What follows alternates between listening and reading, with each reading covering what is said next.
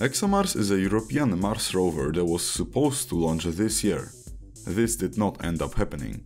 Right now, the rover is sitting in storage in Italy instead. During the ESA Open day at Aztec, I had the unique opportunity to talk to the project scientist of EXOMARS, ask him a few questions and learn more about the initiative. Hi, thank you very much for agreeing to talk to me. Could you briefly tell us who you are and what you do with EXOMARS? Okay, so my name is Jorge Vago and I'm the project scientist for the mission.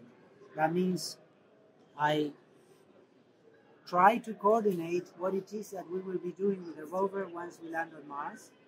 And before that, I have worked with the scientists providing the instruments and analyzing the data to come up with the way that we intend to use the mission. Great. So what's the primary goal of this rover? Do you have a specific scientific mission that has not been done on other rovers in mind? Yes, this rover is extremely special. You see that the body of the rover is dominated by this black box at the front. That is a drill that is able to penetrate 2 meters into the ground. This is extremely important for the scientific objective of this mission, which is to search for traces of life. Okay, so kind of like on InSight, but it will work.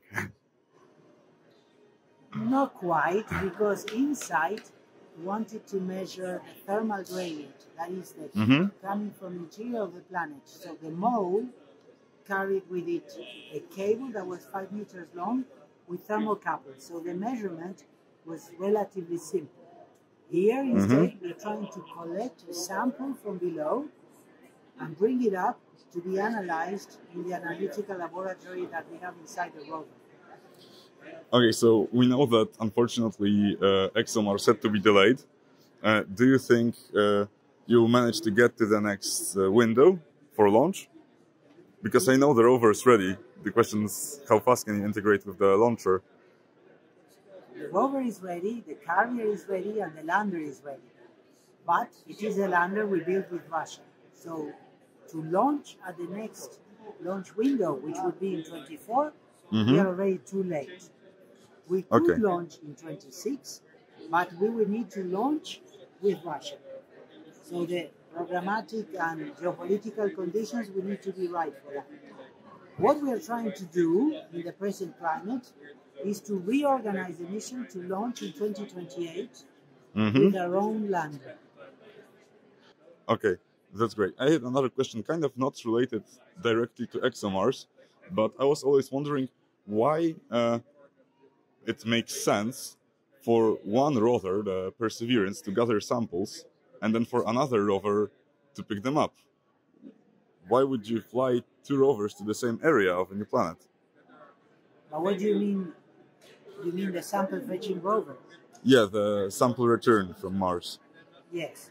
I'm asking because in Mars sample return we have Perseverance, and we were going to fly a European sample fetching rover as a way to collect the samples. That is no longer happening. So the US is looking at having helicopters on the lander, and so Perseverance would bring the samples to the lander that then will shoot them back up into Mars orbit. And the helicopters will be there as backup. That's a new plan. Okay, but still in the works. Yes. So the one thing we can say is that the samples from Perseverance will be great for geology and for dating, but not so good for organic chemistry. Why? Because they're being collected at the surface where ionizing radiation is the strongest. So for going below this distraction horizon, you want a mission like this, with a deep drill. And that's what's special about this mission. Okay, and are there any missions planned, or would it be a part of some of this mission, to try to verify the contested results of the Viking probes? That there was a huge debate regarding if it's possible that they found life or not, and they said that we could not have certainty with those results. Are we trying to confirm that in any way? Yes and no. We are looking for life here in a different way. So you have to understand that at the time of the Viking landers in the 1970s, people were absolutely convinced there were microorganisms in Mars. So the way they set up their experiments was to try to detect the products of metabolic activity of microbes in the surface. And of the 3 experiments they had, 2 said no, and 1 said yes. Very emphatically yes.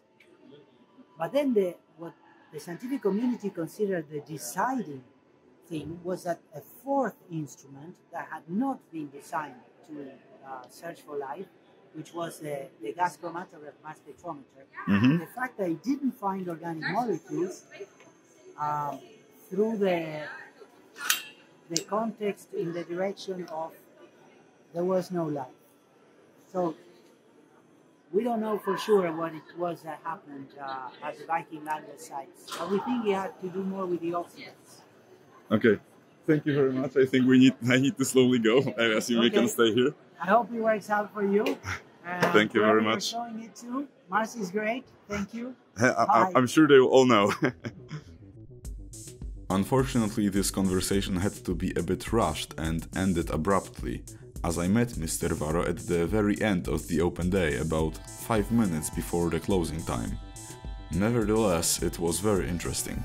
Huge thanks to Mr. Vago for agreeing to talk to me. I hope that in spite of all of the difficulties, EXOMARS will be a successful mission. If you want more content from the ESA Open Day, I have a video on my day there already on the channel. If you would like to know more about the European Space Agency, I also have an explainer on that. Thanks for watching, leave a like and a subscription if you enjoyed it. See you later.